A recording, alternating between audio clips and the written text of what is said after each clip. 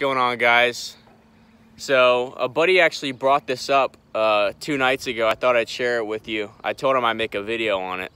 So I'm sure a lot of you guys already know what the 5-second rule is. And for you guys that don't know, basically if you have an idea or a concept that's gonna take, if it's not gonna take you too long, just get that done immediately, because the decisions that you're making, if you wait more than about a few seconds, 5-10 seconds or so, the human brain is just wired to start pushing shit to the side. So the more shit that you end up pushing to the side, the more anxious you get, the more it stacks up, the less productive you're getting, and you just don't want to end up doing that. But someone actually brought up, his name was Luke, 2 nights ago, the 5-minute rule, and I found it really interesting. I thought you guys might like this one.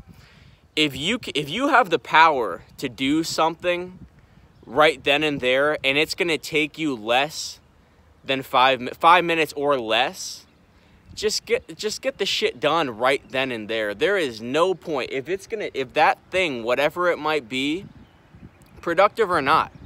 Whether it's your laundry, which is productive, folding your sheets, making dinner, helping someone, it doesn't really matter what it is. If that thing, whatever it is going to take 5 minutes or less, just get it done then and there. He said it changed his life, and I've been doing it for the past couple days now, and it's been helping a lot. So see what you guys can do with that. It's called the 5-minute rule, and let me know what you guys think. See ya.